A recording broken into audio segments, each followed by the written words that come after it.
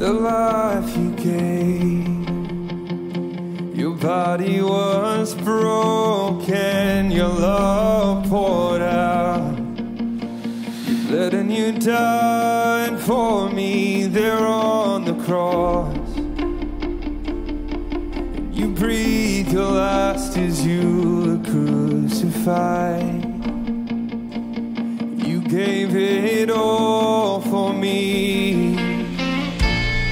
Hallelujah, what a Savior. Hallelujah, what a friend. Yeah, you are. Hallelujah, King forever. And we thank you for the cross.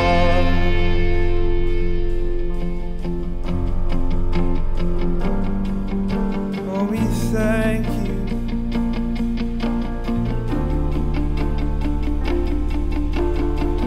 There in the ground, sealed in darkness and lifeless lay, the frame of the Father's Son in agony.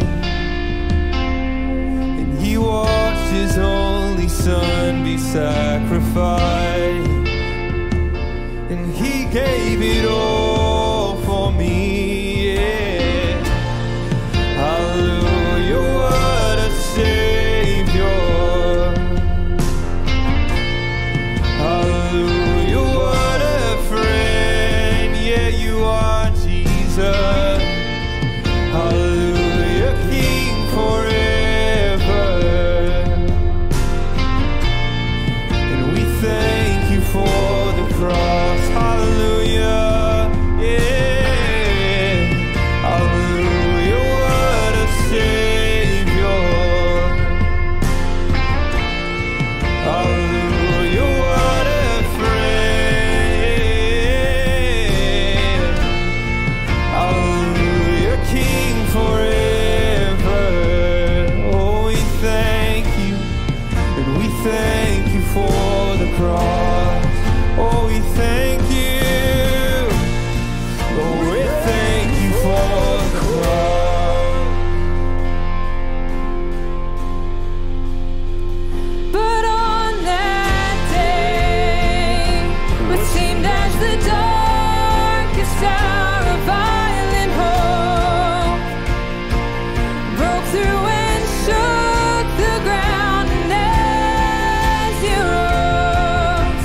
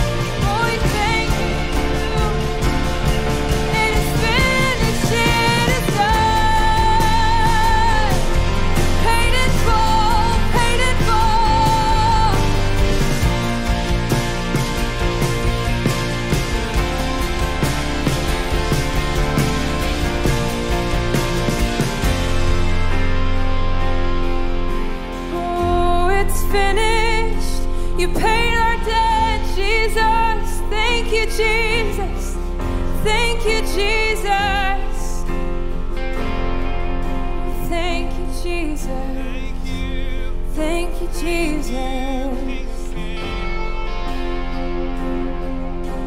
Sing, but on that day. But on that day, what seemed as the darkest hour of violent hope broke through and shook the ground, and as you rose, all the light of all the world was magnified as you rose. But on that day, what seemed as the darkest hour of violent hope broke through and shook the ground, and as you rose, all the light of all the world was magnified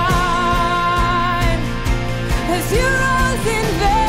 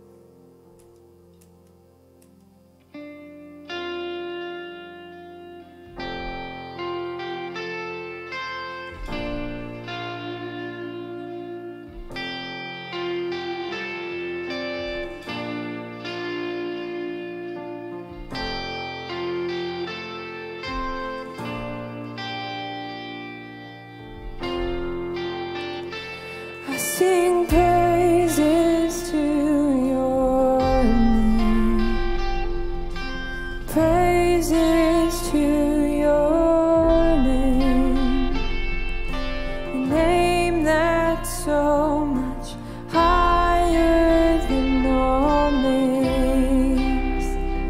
Sing all honor to your name, honor to your name, a name that's so much greater than all names. Sing, be lifted up, be lifted up. Be lifted higher, be lifted up, be lifted higher. I sing praises to your name, praises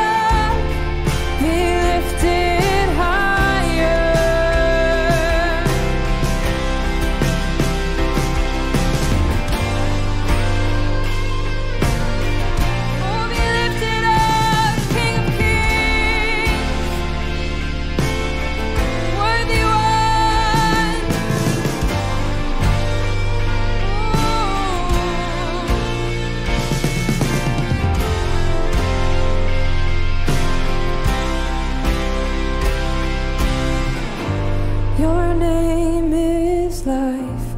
Your name is hope inside me.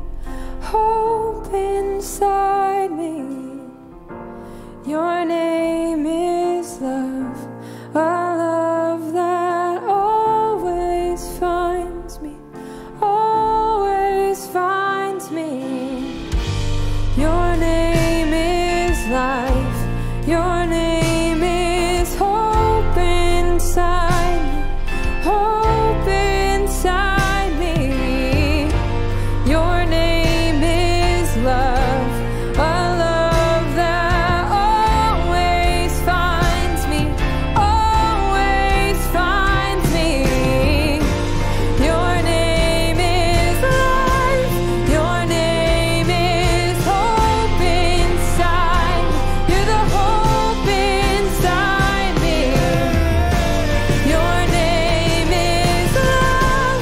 A love that always finds me. You always find me.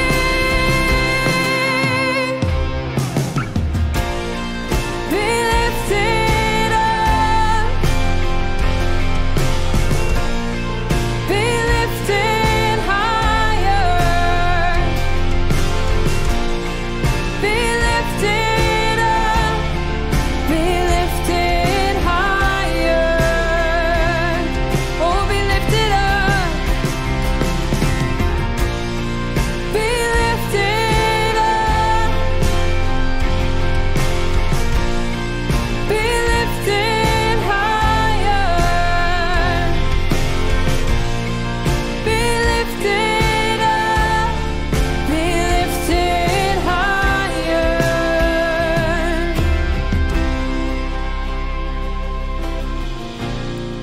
Be lifted up. Be lifted higher. Be lifted up. Be lifted higher. Let our praises fill the temple. Let our praises fill the temple. Let our praises fill the temple. For you are good. Sing it out, let our praises. Let our praises fill the temple. Let our praises fill the temple. Let our praises fill the temple. For you are good. Let our praise, let our praises fill the temple. Let our praises fill the temple. Let our praises fill the temple. For you are good. One more time, let our praises. Let our praises fill the temple. Let our praises fill the temple. Let our praises fill the temple. For you are good. Oh, we lift you up. We lift you up. We lift you higher. Oh, we lift you up. We lift you up. We lift you higher. Oh, we lift you up. We lift you up.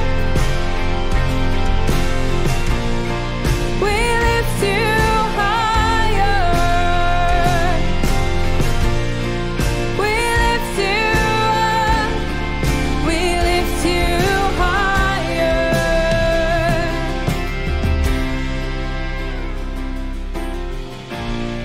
We lift you Jesus, we lift you higher. Be lifted up, be lifted higher.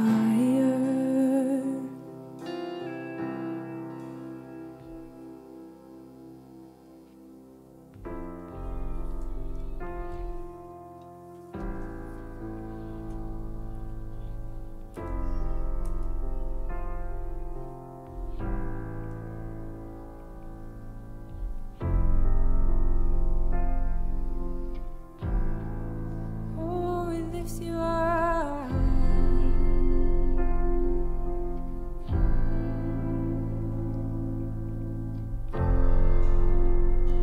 It all revolves around your throne. Who can know your glory? So high above, it's slain for us. You alone are worthy. Sing that again. It all revolves. It all revolves around your throne. Who can know your glory? So high above, it's slain for us. You alone are worthy, and the praise is yours, and the praise is yours. You're the one we bow before, reigning over us as we lift you up. You will reign forevermore.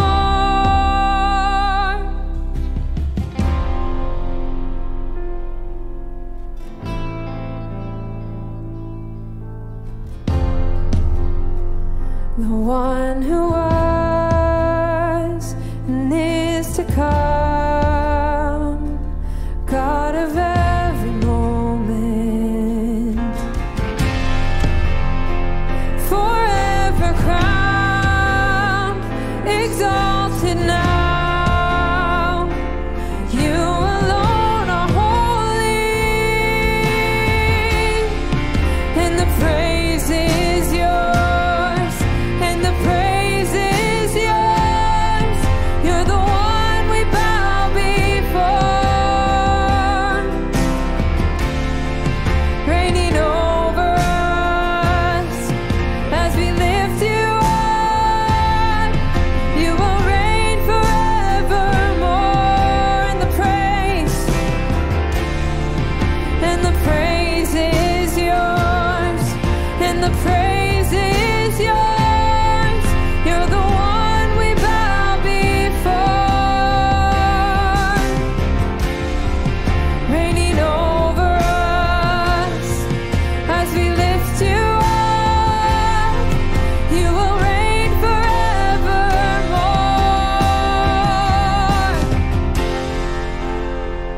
You'll reign forevermore. King of kings, Lord of lords, matchless in splendor, Jesus, beautiful one, beautiful one.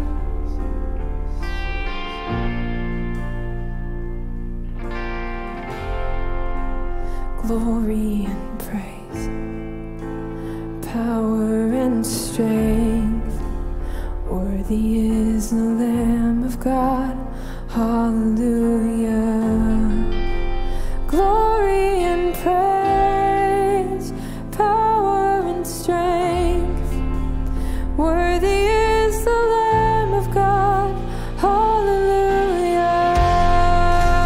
Glory and praise, power and strength, worthy is the Lamb of God.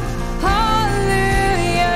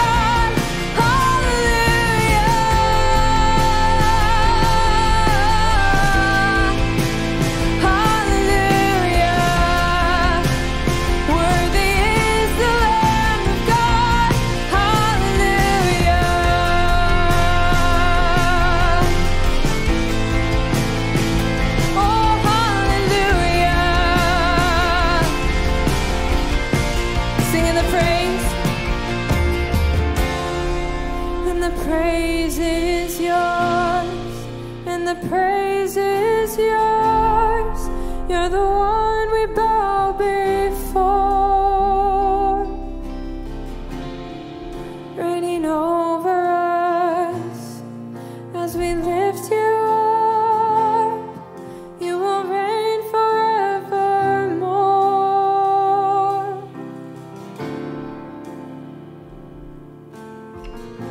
Yes, Jesus, the praise is yours, Lord. We thank you, God, that you are here in our midst, present here at New Song Church, Lord.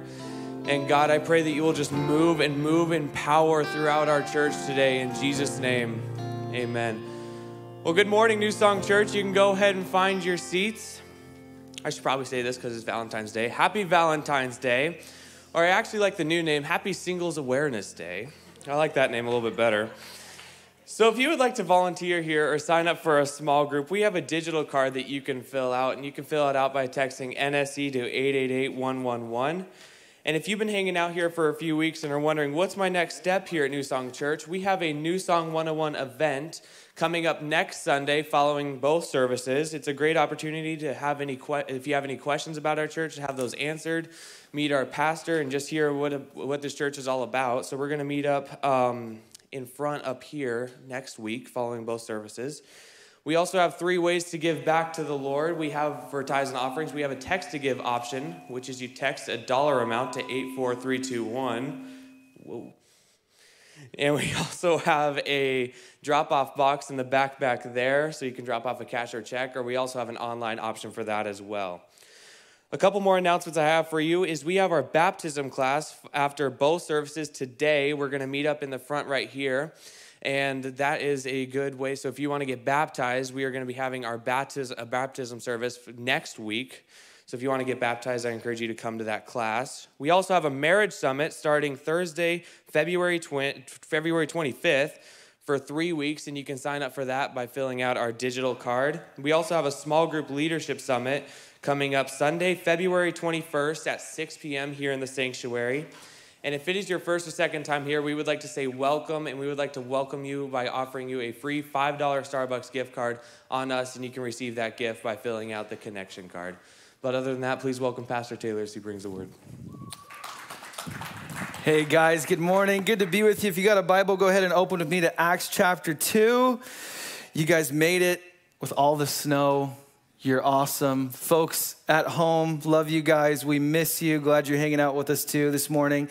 We're breaking into some awesome territory this morning, guys. I'm really excited about. Acts 2 really represents one of the major moments, in fact, in the entire Bible. This chapter kind of brings us into one of those moments where it's like, this is a really, really, really, really big deal. And I'm really excited to spend some time here the next couple weeks. Some of this, we're going to love and be like all about. And then there's going to be other parts of Acts chapter 2 that we might feel a little bit uncomfortable with. We're going to talk about the Holy Spirit, who he is, what's he all about. We're going to talk about the baptism of the Holy Spirit. What does that even mean? How to receive the baptism of the Holy Spirit. How do you know if you've been baptized in the Holy Spirit? We're going to talk about tongues. What is that? Is that still a thing today? What's the effect of the Holy Spirit resting on the church? Now, some of you are already confused. That's okay. Jesus is going to iron all of that out. But there's also a group of people in here watching online, potentially. You think you have God already figured out, right? Like it's easy for us to think, man, this is how God works. And Jesus is going to show up in Acts 2 and be like, yo, you have no idea. Okay, so I've been reading Acts, guys, through and through the last couple of weeks. And God has shown up once again and shown me that he is so much greater than I thought he was. And I believe that Jesus wants to rewire how we view some stuff here the next couple of weeks. So I'm excited to dive into this together. And also, I think there's people here. Maybe you grew up in church, right? You believe Acts 2 is a thing. You believe this actually happened in church history, but you don't actually have faith to believe for the same type of experience in your own life. And so Jesus is going to press up against that today, I really believe, and say that this is something that he wants you to, in fact, live into, right? Maybe you're afraid to believe for this. Maybe you're afraid of the baptism of the Holy Spirit, afraid of really surrendering your life to the Holy Spirit, or at least it's something that you have never really actually mixed your faith with and believed God for. And, I've been thinking about this specifically when we break into Acts 2 here. The book of Acts, it's either going to do two things in our church. All right, you ready? Two things. There's only two options here, I really think. It's either gonna burn us to the ground or we come out on fire, okay? I really don't think there's any middle gray area with the book of Acts. Man, we are coming out different, which I love, right? Because here, listen, man, I do not want to just manage a church. I don't want to just manage New Song Church and have a really awesome Sunday gathering and have a balanced budget at the end of the year. Those things are great. I love that. But dude, I want the power of God. I want my life to count for something, man. I want our church to count for something. I want your life to count for something. Man, we've seen God do amazing things as a church family the last several years. We have encountered Jesus. We've encountered Jesus in this room. We've encountered Jesus in the prayer room. We've encountered Jesus in our small groups. And what happens is when you encounter God, you do not go back to dead Christianity. Because you just can't do it. And so that's what I'm believing for, that kind of reviving of the heart as we sit with some pretty amazing scriptures this morning and next week. And here's the thing, before we jump in, you're probably gonna have a lot of questions, which is great. And I wanna make room for that. So I set up a phone number for you to actually text here. If you have any questions as we're going through Acts 2, I say something, you're wondering about it. Hey, let's talk about that a little bit. This is gonna be kind of really an evangelicalism and non-denominational streams of Christianity. This isn't something that we talk about all the time, and I think that's really a bummer. And so we're going to be correcting that the next couple weeks. So if you have any questions, feel free to text me, and we'll see about making sure those get answered the next couple weeks or so. All right, so let's jump in, guys. Acts chapter 2, verse 1, jumping right in, says this: when the day of Pentecost, now Pentecost was a Jewish holiday that was celebrated once a year. When the day of Pentecost arrived, they were all together in one place. Now, the first thing that I want you to learn about the baptism of the Holy Spirit is that he is attracted to unity in the church. The Holy Spirit is he's very attracted to unity, that they're all together in one place, right? And this is what God is doing in our church family. He's calling us to, in the midst of all of the mess of our lives, all of the dysfunction, all of the failures, all of the issues, all of the problems that we have, he is looking for a people that are radically committed to one another. This is what it looks like to be a part of the church of Jesus. And in fact, in John chapter 17, Jesus is praying, and he prays to the Father specifically that we would become perfectly one. That's a ridiculous vision that Jesus has for us. He's not praying about, when we die and go to heaven one day. He is contending, pleading the Father that right now we would become perfectly one. And here's the thing. Here's what I got to say, guys. Let's just be objective for a second. No wonder we are not seeing the power of God manifest at high levels. Right? You look at the book of Acts, and these guys were committed, man. They were doing life together. They were committed in all of the dysfunction issues they had. They were together. They were fighting for one another. And this is the Bible's view of Christian community. Now, here's the problem is we have been culturalized by Western individualism. I heard somebody say this recently, defining what that actually means. And he says, in the West, we have really big privacy fences and really small dinner tables. That's a problem. And what we did is we brought that into the church, and we still have these really big privacy fences. I mean, think about it. How many people in this room know your issues, man?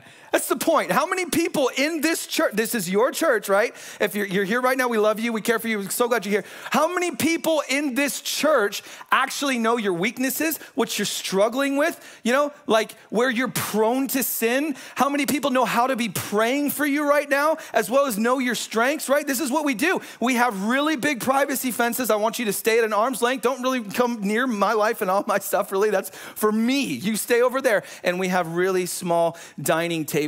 I'm so stoked. My family, Marissa and I, are going to California coming up in March. We're going to get some sun with my sister and brother-in-law. Pray for us. That'll be interesting. It's gonna be awesome. I'm excited for it. But, we're staying at this Airbnb, and all you guys are just gonna be suffering here in the rain. It's gonna be awesome, and I'm gonna be sitting poolside. It's gonna be great, okay? So just to rub it in a little bit, all right? I'm pretty pumped about it. So, but we're looking at this Airbnb. It's supposed to fit 10 people, right? Like, it's a decent sized Airbnb. And the dinner table, I kid you not, has 2 chairs. It's like, what are you supposed to do with that? But that's exactly us, guys. That's the point. We don't know how to dine with one another, how to experience life with one another. Acts chapter 2, verse 46. At the end of chapter 2, when the church, Peter's going to preach and 3,000 people are going to be born again. And it talks about how this community organized themselves. And it says, daily they broke bread in their homes together. Right? This is a community of people. Nobody had a point to prove to anybody else. We've got people that are just in love with Jesus and in love with each other. And the Holy Spirit is very attracted to that kind of unity. That's why one of our statements of purpose is, authentic Christian community. Meaning we don't want you to just show up and warm a seat on Sunday morning or watch online and wear a mask, figuratively speaking, where nobody knows what's really happening in your life. Right? We don't want you to do that. We want you connected to other Jesus followers where you're knowing and you're being known. Because if you're not, that's a fake Christianity, man. That's not actually real. And to think that I can be a Christian without Christian community, that's not a real thing. And in COVID season, this is massive, right? Because a lot of you, and this is a heartbreaking reality for a lot of people at our church, is you suffered greatly this last year, and it's your fault because you chose the pride route and you chose to not engage in Christian community. And that's the reality. And maybe you're here, you're not a Christian, you're watching online, dude, jump in. We've got space for you here. So glad you're hanging out with us. And this is why small groups are so important, guys. Shameless plug here for about another 120 seconds, okay? They're so important. God is doing amazing things in our small group. We are always looking for more opportunities to build community. And in fact, this could either be really awesome or really lame, but I got an email this last week about a church men's softball league. That's what I'm saying, So here's the thing. If you're feeling about, beating on some other churches locally, talk to me and let's get a couple teams together because we would absolutely destroy this league. I think it'd be awesome, right? But the point is we're trying to do life together. And for some of you men that are isolated, that's going to be a great opportunity for you to get more involved. So let me know about that. I think we've got half of a team put together already. So we're just going to go for this thing and see what happens. Let me know if you're interested. Okay, so let's keep reading in verses 2 through 4. Then we're going to stop there. And it says this, and suddenly there came from heaven a sound like a mighty rushing wind, and it filled the entire house where they were sitting.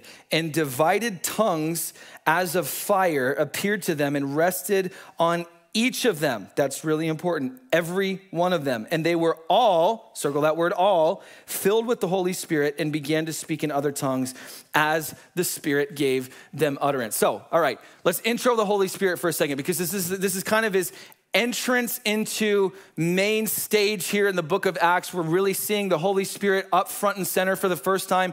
Who is the Holy Spirit? There's this massive question is in front of us right now. Who actually is the Holy Spirit? Let's talk about this for a second.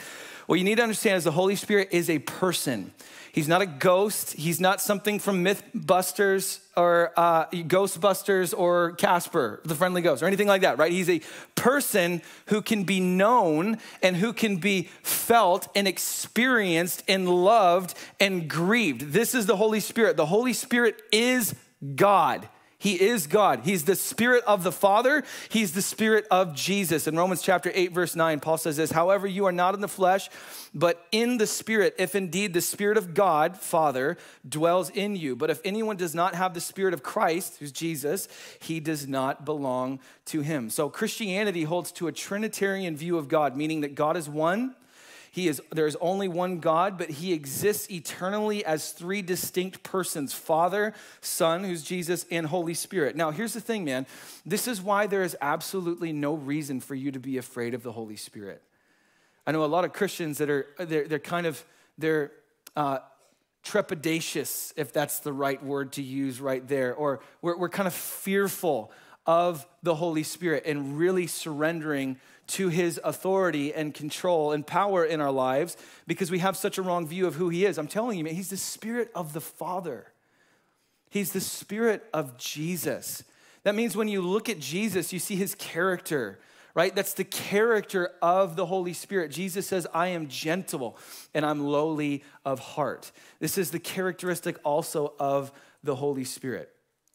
And Jesus, he in fact taught a lot on the Holy Spirit. In John chapter 16, verse 7, look at this verse. Jesus says this, nevertheless, I tell you the truth, it is to your advantage that I go away. For if I do not go away, the helper will not come to you, speaking of the Holy Spirit, but if I go, I will send him to you.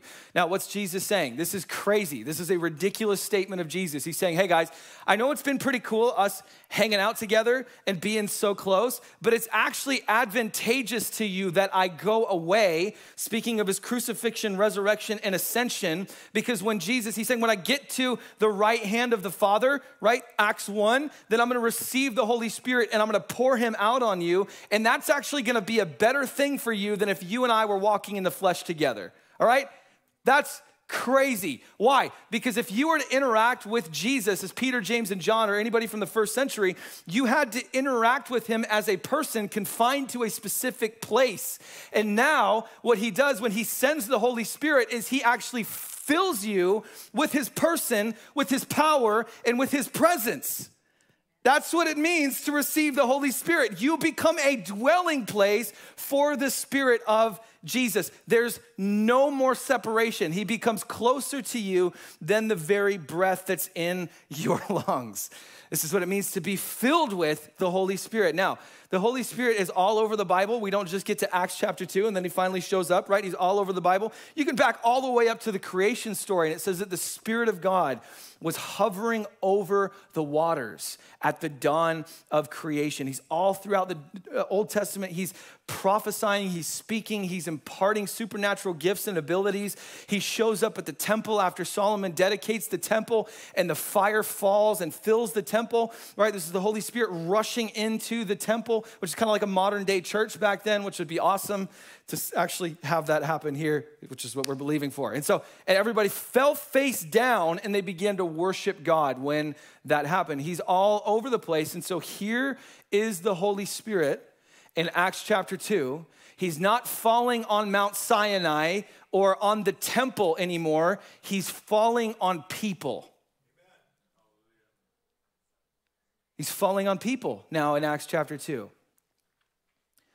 And in the New Testament, the role of the Holy Spirit is very comprehensive, and I want to actually show this to you here. Let's get this list of the Holy Spirit in the New Testament. Look at this. This is just a glimpse into what the role of the Holy Spirit in the context of the church, the life of the believer, in the world is. Jesus says in John chapter 14, verse 26, that the Spirit will lead you into all truth. 1 John 2:27 talks about how you don't have any need of anyone to teach you because the Holy Spirit is going to come and teach you. That's every preacher's favorite verse, right? But John isn't saying don't ever listen to preaching or don't show up in church. It's in the context of false teachers and being able to discern that. He's saying, listen, man, all of that should be supplemental. Like, Holy Spirit is your teacher. He comes to actually teach you. And that's the reality of what we believe here, that this space, guys, what's happening right here, this is meant to be supplemental to your faith. What we're doing right now, this is meant to be supplemental, not the main course. This is really important and it's critical. We have to gather and come underneath the authority of the word together. It's a great opportunity for us to correct wrong ideas and false teaching, but this is meant to be supplemental. So what happens, and this is really annoying, I talk to people all the time. They're leaving a church, coming here or whatever. You know, they're frustrated, they're confused, they're burnt out, discouraged. The church hurt them, whatever. They say stuff like this. You know, I left because I just wasn't getting fed. You ever heard that? Have you ever said that, bro? You know, I just wasn't getting fed. Like, the preaching wasn't doing it for me. It just wasn't really nourishing my spiritual self. Like, think about how weird that image is, guys. Like, what do you want me to do? You want me to bust out like the Gerber, like baby food with the plastic spoon and like scoop it and like, okay, open up, here comes the choo-choo. Like, right? That's crazy. That doesn't make any sense. That's not real. Feed yourself. Seriously, go sit at the feet of Jesus and learn how to be taught by the Holy Spirit because he wants to speak to you, man. He wants to teach. Here's what happens. When you do that, when you stay connected to the voice and the leadership and the influence of the Holy Spirit in your life, what happens, all of a sudden he begins to speak to you and you come here and we're talking about the exact same thing. It's crazy how this happens, man. Have you ever had that? You're wrestling through something, you're praying about something, you're studying something, then you show up on Sunday and then it's like we're preaching on it. That's exactly like, it's just expounding on the question that you had this previous week. What's going on? Same spirit that's in you is in me. And in fact, I had several people before we transitioned over to the book of Acts several weeks ago who, before I even made the announcement, what happened was that the Holy Spirit started prompting them at our church to begin studying the book of Acts. And so when I came out, I was like, hey guys, we're gonna pivot here. Jesus is leading us this direction for a little bit. They were like, whoa, that's what God has been speaking to me. I've been already studying this thing, right? What's the point? We're one with each other. The same spirit in you is in me. And this is meant to be an incredible encouragement to you and supplemental to you coming underneath the teaching of the Holy Spirit in your life. Of course, God is going to teach you through his word. Do not get weird and chuck your Bible and then just go think that everything that comes to your head is the teaching and the leadership of the Holy Spirit. That's how you get really weird, okay? So let's just throw that out there as a caveat. Now, the other thing that the Holy Spirit does is he reveals Jesus. I love this. He comes to make Jesus real to your heart. He comes to take the wonder and the beauty and the character and the nature and the worth of Jesus. And he loves to declare the glory of Jesus to your heart, to fill your heart with awe of who Jesus is. The Holy Spirit comes to fill you with power to be a witness for Jesus. That's Acts chapter 1, verse 8. I mean, think about this, okay? We've got Peter. Let's just isolate him for a second again. One of Jesus' original followers, very present in the New Testament. He denied he knew Jesus 3 times when Jesus was being tried and about to be crucified and killed. He denied that he knew Jesus 3 times. He's a complete coward, total coward. Wouldn't say I know him 3 times. And now Acts 2 rolls around and he's about to get up and preach in front of thousands and thousands and thousands of people. Boldly, man. Could you imagine getting up and preaching in front of thousands and thousands of people, right? Like that's some supernatural boldness, especially for a guy that just denied he knew Jesus. But here he's about to do it and 3,000 people are gonna get born again. What happened? He experienced the baptism of the Holy Spirit. He had crazy boldness. I actually heard this story recently. I love this, hearing these stories of people at our church. Somebody the last couple weeks was going through a coffee drive-through. And she was going through getting coffee and wasn't really thinking of anything about it. And then all of a sudden she just felt the prompting of the Holy Spirit that said, hey, tip this girl really well. And tell her that tell the girl that I love her, that Jesus loves her. And so she's like, okay, immediately uncomfortable, right? Just as everybody gets like, well, okay, I just wanted coffee and now I got to do this, whatever. So she gets up there, ends up getting her order, and she's like, okay, Lord, I'm just going to do this in faith. Tips her really well, gives her the tip, and then she kind of looks at her, and then she's like, hey, I just feel like you just need to hear this, that Jesus really loves you today. This barista starts weeping just because somebody tipped her really well and told her that Jesus loved her. What was happening? God was working on her heart already, and this was a major encouragement and confirmation to her of the fact, like, hey, God is real. He sees you. He loves you. Here's some extra cash because I know stuff is really hard right now, and oh, by the way, Jesus sees your life, and he loves you. And it wrecked her, okay? And it was a drive-through, and so she's like got cars behind her, so she's like, okay, bye, and had to like leave, like all awkwardly, but I love it. It's like a Holy Spirit drive-by, man. That's awesome. But what happened? Why is that so important? Man, we had somebody that was willing to be empowered by the Holy Spirit to be a witness for Jesus, and God showed up in an amazing way and really touched somebody's life. I love that. The Holy Spirit comes to pour out the love of God into our hearts. Romans 5 verse 5 talks about how God pours out his Spirit into our hearts, and he brings the love of God to bear upon us. And the baptism of the Spirit, guys, I really believe is a baptism in love. It's a baptism in the love of God. That's Romans 5:5. Go read it. It's right there. It's God taking his love and pouring it out on your heart and making it real in your life. So let me ask you the question, man. I love that because today's Valentine's Day. Do you think about that? This is so cool. It's like we've never preached on the baptism of the Holy Spirit before. And here we are on Valentine's Day talking about the great love gift of God for us to be filled with his Spirit. So I've got a lot of faith that God's gonna move and do some great stuff this morning. Let me ask you a question though. How real is God's love for you right now? Like, how real is it? Is it just an intellectual thing, or is this wrecking your life? Like, are your emotions being moved? Are you being moved because of the reality of the fact that Jesus loves you, that the Father loves you, that the Spirit loves you, that God loves you enough to hop up on a cross and take your sin and die in your place?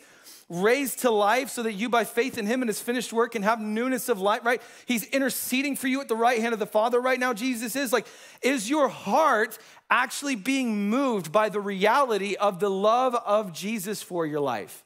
Or is it just an intellectual thing? Right? Because it's gonna show you like, okay, where am I at as far as regard to my relationship with the Holy Spirit? Because when you experience the love of God tangibly, personally, for yourself, everything changes.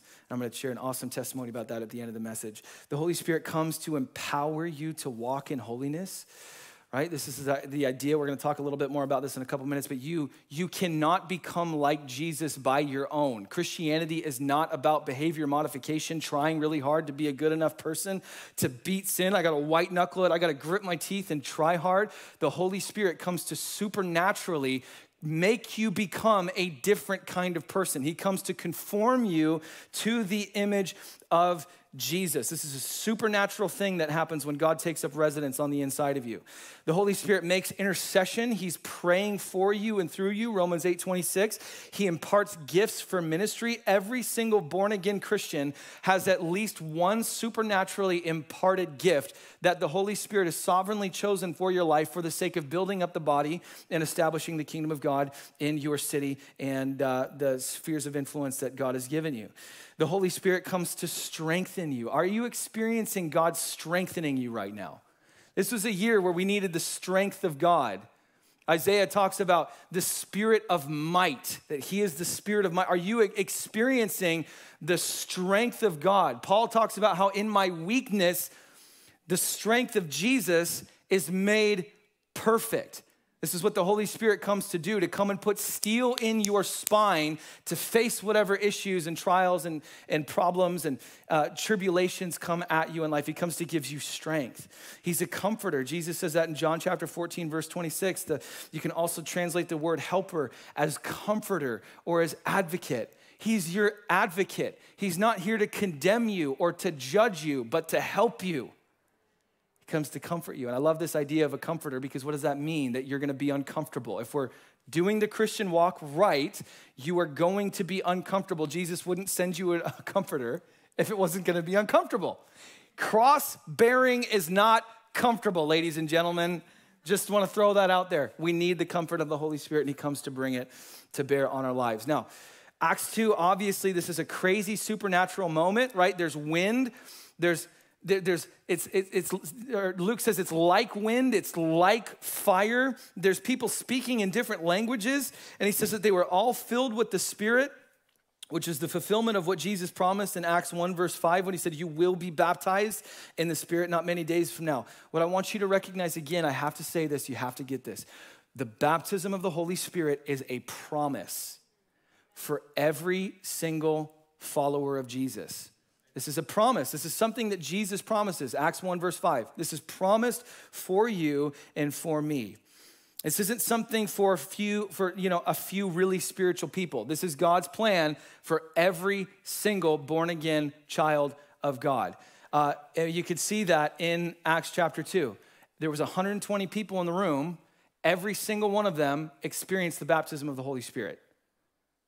You know, the weird guy that only shows up every once in a while in the back, he got it too, okay? This was literally that person in your small group that all they do is talk all of the time and drives you crazy. They got it too. This was everybody in the upper room was baptized with the Holy Spirit. A couple of you didn't laugh because you're that person, so maybe reevaluate. I'm just kidding, kind of. Okay, so And in fact, the whole New Testament, New Covenant that Jesus came to establish, it's predicated on the Holy Spirit actually taking up residence on the inside of you. Look at Ezekiel chapter 36, verses 26 through 27. God says this, I will give you a new heart and a new spirit I will put within you. And I will remove the heart of stone from your flesh and give you a heart of flesh. And I will put my spirit within you and cause you to walk in my statutes and be careful to obey my rules. That's like the whole New Covenant promise, guys, is that God is going to send his spirit to actually take up residence on the inside of us and cause us to become a different kind of person, to take our hearts of stone and give us hearts of flesh that are pliable in the hands of God. He's creating, he's making us to be a different kind of person. Now, here's something you may not know about the baptism of the Holy Spirit is you can actually be born again and not have been baptized in the Holy Spirit. This happens 3 times in the book of Acts. Let me show you one. Acts chapter 19, verses 1 through 6. I don't know if we have the full thing, so you can just jump there with me. Acts 19, Paul is preaching in Ephesus. Apollos came through. A lot of people are believing, and we're just going to start in verse 1 because I need you to see this. It happened though while Apollos was at Corinth, Paul passed through the inland country and came to Ephesus. There he found some disciples, okay? So these are followers of Jesus. And he said to them, to the disciples, did you receive the Holy Spirit when you believed? Why is he asking the question? It's because it was possible that they didn't actually receive the Holy Spirit when they believed in Jesus. And they said, no, we have not even heard that there is a Holy Spirit. I love that. And he said, into what then were you baptized? They said, into John's baptism. This is water baptism. And Paul said, John baptized with the baptism of repentance, telling the people to believe in the one who was to come after him, that is Jesus. And on hearing this, they were baptized in the name of the Lord Jesus. And when Paul had laid his hands on them, verse 6, the Holy Spirit came on them and they began speaking in tongues and prophesying. Okay? What's the point? They believed in Jesus.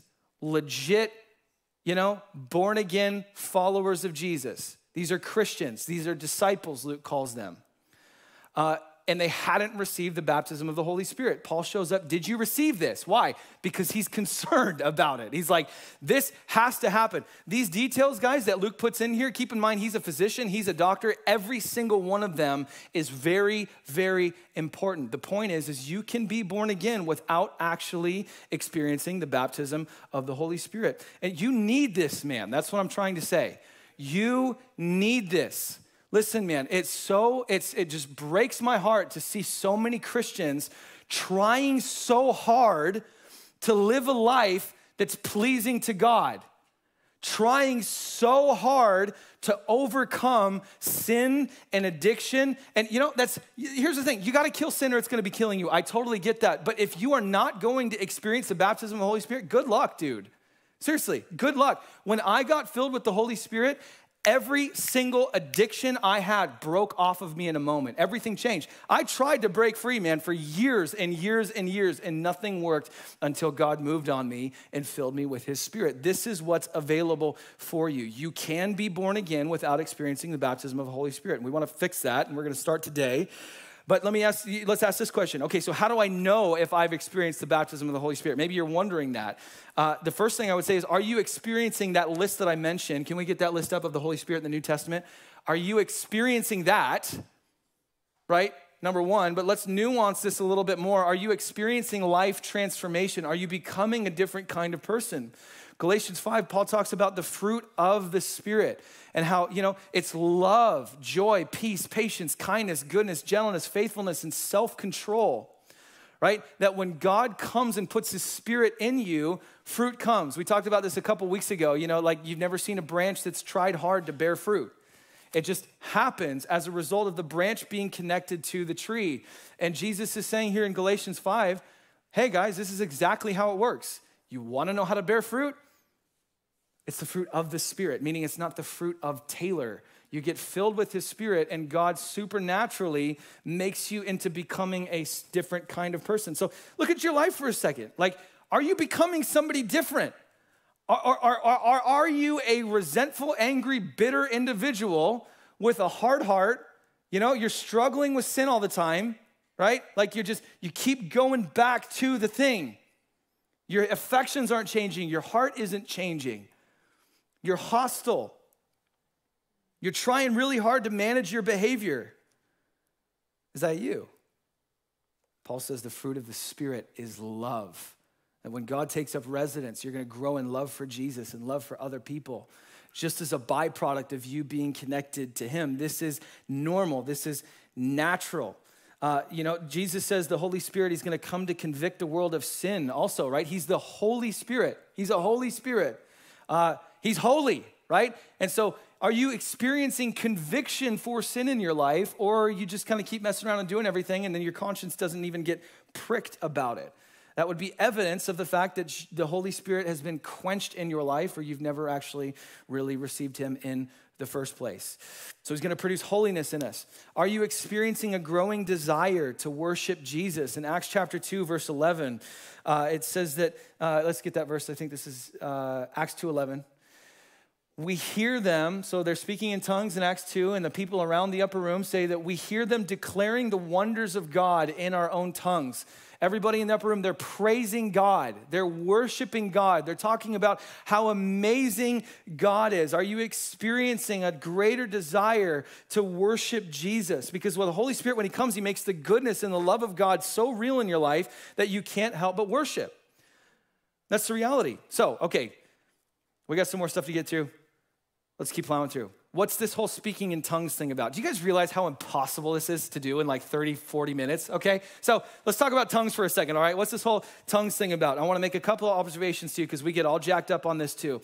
Notice in Acts 2, verse 4, everybody is speaking in tongues. There isn't one person that is not, there's some sort of physical manifestation evidencing the fact that every single person in the upper room was baptized in the Holy Spirit.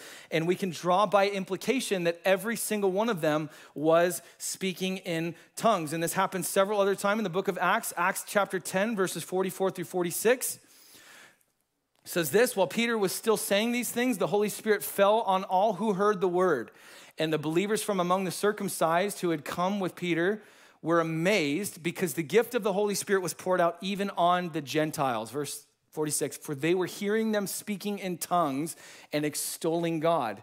Right? So same thing. Acts chapter 19. Again, Paul lays his hand. We just read this a couple minutes ago. He lays their hands on them and every single one of them speaks in tongues and they're prophesying. Okay, we don't know if some were prophesying and some were speaking in tongues, but the reality is there was some sort of physical manifestation that happened that evidenced the fact that they were actually baptized by the Holy Spirit. And the point is that this is normal, guys, throughout the entire book of Acts. This is normal. This continues to happen. And Paul, in fact, in 1 Corinthians chapter 14, verse 5, look at what he says. I want you all to speak in tongues. Now, what I want you to realize about that, a couple things. That word tongues right there is glossa in the Greek. It's the same exact word that happens in Acts chapter 2. And he's saying, I want you all to speak in tongues. Here's the deal. That isn't Paul. That is Jesus. That is the Holy Spirit speaking through Paul to a church, also to us vicariously through them. I want you all to speak in tongues. So for those of you that don't believe in this stuff, you need to wrestle that verse to the ground, man. Any view that you have on tongues in the Bible, it can't contradict what's going on here and what Paul is saying. I want you all to speak in tongues. The point is God going to tell you to desire, to want something that he doesn't plan on giving you? No. 1 Corinthians 14, verse 1 says that earnestly desire the spiritual gifts. It's in context of the gift of tongues and prophecy. God's saying, I want you to earnestly desire this stuff. Earnestly desire the spiritual gifts. And Paul again in 1 Corinthians chapter 14, verse 18, look at this. I thank God that I speak in tongues more than all of you, right? So he's saying there is a power here that is very relevant to my life and to my ministry, and I recognize how advantageous this is to me. This isn't just blubbering stuff that doesn't make any sense. He's like, I thank God that I pray in tongues more than all of you. He's like, you think you pray in tongues more than me? You suck, dude, okay? I pray in tongues more than you, right? Like he's willing to get in an arguing match with people. He's like, yeah, you think you're legit? All right, I prayed in tongues 10 hours yesterday, okay? So he's literally saying, this is an advantage. This is something to be wanted and something to be desired. How you doing? You doing okay? Now, here's the thing. You can block this in your life. you can absolutely shut down the move of God in your life by a few things. Let's talk about this. Pride. Oh, that's weird. Ugh. That makes me uncomfortable. You believe a dead guy rose back to life. Are you kidding? And ascended and flew up to heaven. Are you joking? And this is hard for you to but are you serious? This makes you uncomfortable? Okay. Jesus says, eat my flesh and drink my blood. And this makes you uncomfortable. All right. Okay. You're a hypocrite. All right. Okay. So we've got the pride thing, unbelief. This isn't a thing, Tongues, baptism of the Holy Spirit, it's too crazy. I don't believe it. Or how about this one? Fear. Fear will shut this down in your life. I'm scared of it. And I get that, man. Listen, I can level with you. If you fit in any of those categories, that was me, okay? And specifically the fear thing, I was scared of it. This doesn't make any sense to me. And in fact, I'm going to tell you actually my story about when I was baptized in the Holy Spirit and my experience with tongues in a couple minutes. We'll get there. There's a cliffhanger. Hang on. But let me give you two arguments that people consistently make against what we're talking about. The baptism of the Spirit and supernatural gifts, including the gift of tongues. Two arguments against. People say the gifts of the Spirit and, the Holy Spirit baptism, it was a thing that God did in Acts because we needed it to establish the church. We needed it. To which I always say, did they need it more than we do? Listen, guys, the church, we're not really winning in culture right now. We are just as desperate for the Spirit of God to take possession of the church, to baptize us in fire, to impart spiritual gifts than we ever have been. That's the reality. Second, 1 Corinthians chapter 13, verse 8, Paul says specifically that tongues and prophecy will cease. And so cessationists, this view that the gifts of the Spirit have ceased, they say, see right here, the gifts are going to cease. They're going to stop happening. But keep reading, dude. Verse 10, what is Paul saying? He says when it's going to happen. He says when the perfect comes, then they're going to cease. Here's my question. Has the perfect come? Do you look around and you see perfection in the world, in your life, in this church, for God's sakes, right? Do you see it? No. The perfect has not come. He's talking about when Jesus comes back and he ushers in the kingdom age to come. That's what he's talking about. Let me give you a couple testimonies, okay? Mine and then one from a few days ago, and then we'll wrap this up.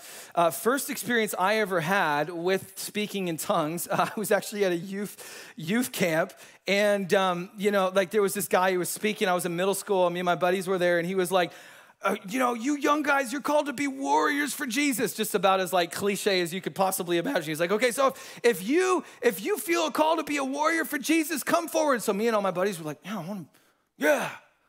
want to be a warrior for Jesus. So we go up front and we're chilling there and the guy's praying over us. And all of a sudden, this guy who's 5'4", 250 pounds of just stocky muscle and this deep voice you can't even imagine. He's just going up behind us and he's just hitting people on the back and he's speaking in tongues and it's just so intense. It's felt like the room was shaking when he was talking, okay? And so he comes up behind me, speaking, bam, he hits me, and I'm like, whoa, that was the craziest thing. That was the first time I encountered speaking in tongues. But after that, when I got born again, when I was 20, I'd never experienced the baptism of the Holy Spirit before, and I ended up at a Russian youth meeting of all places over in Paradise. And I was there, and there was 30 or 40 of us in the room. No idea how we ended up there, but we did, and it was awesome, and I'm so thankful for it.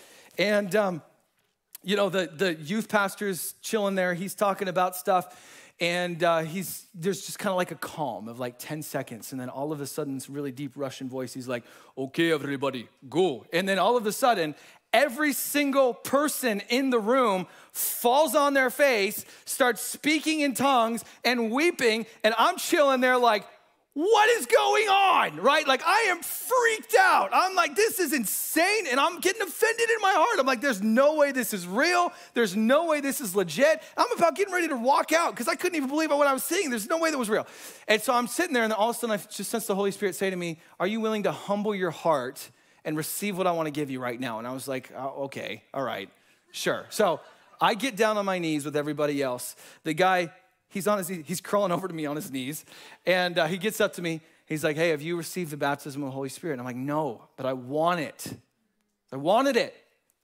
So he lays his hands on me and he prays, and I was filled with the Holy Spirit. My entire body started trembling. I didn't speak in tongues right there, but I experienced a supernatural manifestation where there was no doubt of the fact that I had been baptized in the Holy Spirit. Speaking in tongues came a week later than that, just when I was in the prayer room with Jesus. It just happened, just kind of flew out, and that's oftentimes how this goes as well. So that's a bit of my experience with this. Surprise, cat's out of the bag. I speak in tongues. And in fact, so does our entire leadership here. So there's that. But if that makes you uncomfortable, go to the Bible, man. Like, you cannot argue that this is still a thing for today. You have to torch your Bible to be able to do that, as Pastor Steve always famously used to say. Let me give you an awesome testimony from a few days ago. Somebody at our church, I was with him in my office, and it's just crazy what God is doing in our church, guys. I'm telling you, there's rumblings of the movement of the Holy Spirit in our church. It's amazing. I'm seeing things that I don't think I've ever seen before at our church as far as the level of where God is moving right now. And this was one of those moments. And so I'm sitting with this guy in my office, just had a crazy year, really walked away from Jesus and got into all this stuff and drugs and whatever, and walked away from the Lord. And he's coming back. And so we're sitting in my office and we're just talking about all this stuff. And he's vomiting this last year out to me, and I'm sitting with him. And we're just talking. I'm like, dude, God is obviously after you. Like, this is obviously a moment in your life where Jesus is saying, you need to give everything to me, right? So I just asked him, like, what's keeping you from doing that right now? And he's like, I guess nothing, this last year didn't work, right? And so he's sitting there, and so we start praying, and I pray for him for a little bit, and I'm just like, dude, why don't you just start talking to Jesus? And so he starts praying, and he's just like, Jesus, I'm tired of running from you. I'm tired of running. I'm tired of going after all of this stuff that isn't you. I want to give you everything again. And all of a sudden, he just starts weeping, like just ugly crying, okay? That's how you know it's legit. Like, there's like nice crying, and then there's ugly baptism in the Holy Spirit crying. And this was really ugly, snotting baptism in the Holy Spirit crying. And it's because Jesus is just loving on this guy. He's just loving on him. And all of a sudden, and this is where this is going to get a little crazy. And it was for me, believe me. I'm sitting there, and I'm like, wow, I was not expecting that, okay? So we're sitting there. This is a guy that grew up in church, guys. We're sitting in my office. God is loving on him. He's getting filled with the Holy Spirit. Tongues start flying out of this guy like I have never heard before in my entire life. He was speaking a perfectly fluent and articulate language that I've never heard before. This wasn't just like a couple syllables. This was like, there is no way that you can possibly make this up. Do you see that in the Bible? Yes. Should we expect that today? Is there any good reason to believe that that should not be happening today? Absolutely not. And if you have something, talk to me, please. I would love to show you that you're wrong on this issue because I love you. So here he is, man. He's just weeping and just praising God, loving Jesus. And we come out of this thing. It probably lasted about a half an hour, and I had him write me his experience, and listen to what he says. These are his words.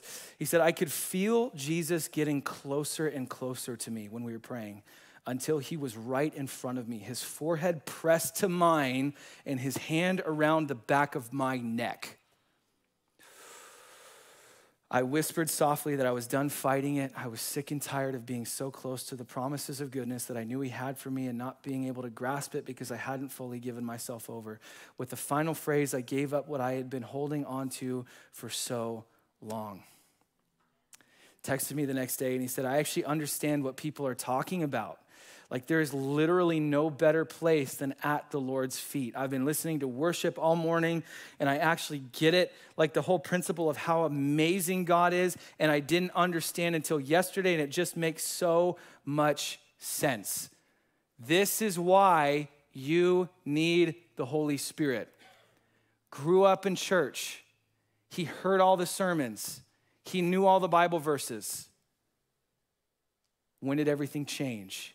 When he was baptized in the Holy Spirit. All of a sudden, lights came on. You can think you understand, but if your life doesn't change, you do not understand. God's love is not something to be intellectual. Paul prays in Ephesians that we would come to know. That word know is talking about practically through personal experience. The love of Jesus that surpasses all understanding. How you doing? How do I receive the baptism of the Holy Spirit? Let's talk about this. John chapter 7, verse 37 through 39. Jesus stood up and cried out, if anyone thirsts, let him come to me and drink. Whoever believes in me, as the scripture has said, out of his heart will flow rivers of living water. Verse 39. Do we have verse 39? Now this he said about the Spirit, whom those who believed in him were to receive. For as yet the Spirit had not been given because Jesus was not yet glorified. How does Jesus say to receive the Holy Spirit? You come to him with a thirst. Jesus, I'm thirsty. And he says those who believe, meaning this isn't something that you work for. This isn't something that you can earn. This is something to be received by faith as a gift of grace, just like your salvation, just like forgiveness for sin. This is what Jesus, how he gives the Holy Spirit. You have to want it, man. Come to me, all who are thirsty.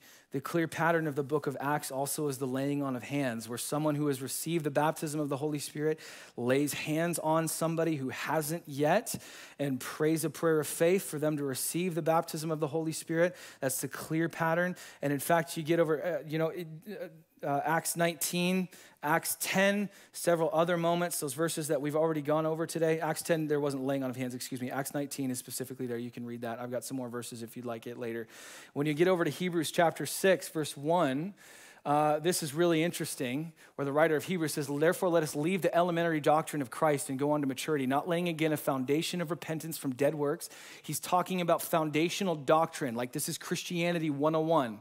Repentance, so this idea of turning from sin and to Jesus. All right, next verse, do we have that one? I might have screwed this up. Okay, so basically he goes on to the laying on of hands. He includes in this verse also, he talks about the perfect. Thank you, Ben, you're a hero. Nope, that's not it. Appreciate the try though, bro.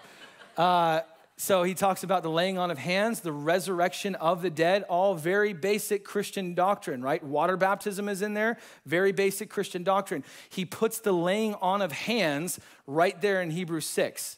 This is something that we don't talk about, right? But this is the clear pattern of how the baptism of the Holy Spirit happened in the book of Acts, as people experience the laying on of hands. Now we can go to the baptism of the Spirit slide here. The laying on of hands in the New Testament was used to impart the Holy Spirit, was used to impart spiritual gifts, was used to the healing of the sick. Jesus says that in Mark 16, and also commissioning into different ministry assignments. Take a picture of that and go and read those later. Now, here's the thing also, there's no formula for this, guys. We get really religious and we like to say this is exactly how God is going to work every single time. You know, you got to be water baptized and then you can get filled with the Spirit. Acts 10 shows up and is like, Before they were water baptized, they were filled with the Holy Spirit. Or you have to speak in tongues when you experience the water baptism, or when you experience the baptism of the Holy Spirit. Acts 19, they were prophesying. It doesn't say they all just spoke in tongues. It kind of seems to be like some of them were prophesying, right? So whenever we want to say, this is how it always works, you're wrong.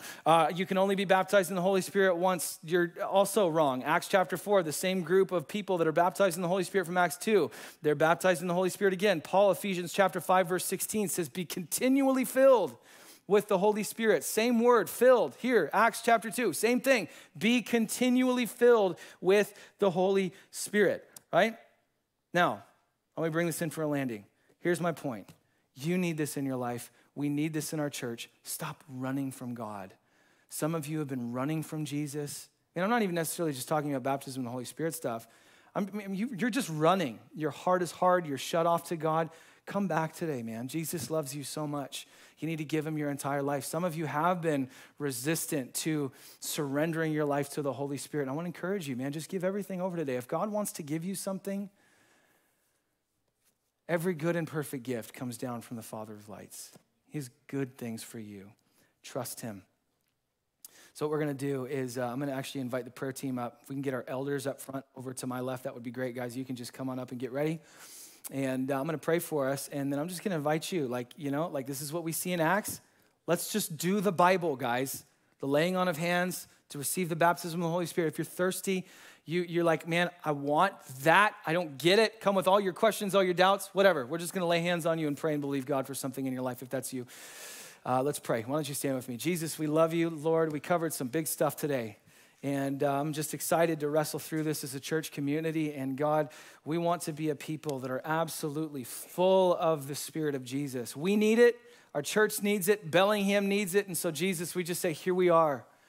Come and fill us. We surrender everything to you, God. I pray if there's anybody here that needs to give their life to Jesus, watching online, that they would surrender wholeheartedly to this great God of love who loves them enough to take a cross, to take those Roman nails, to die their death, to raise to newness of life so they could have eternal life, forgiveness from their sin, and reconciliation to the God of the universe. Lord, I pray that you would bless us and lead us into a future of being full of the Holy Spirit. In Jesus' name, amen. All right, guys, if we can pray, come on up. We'd love to do that. Otherwise, have a great week, and remember to be kind to those that God has placed around you. We'll see you next Sunday.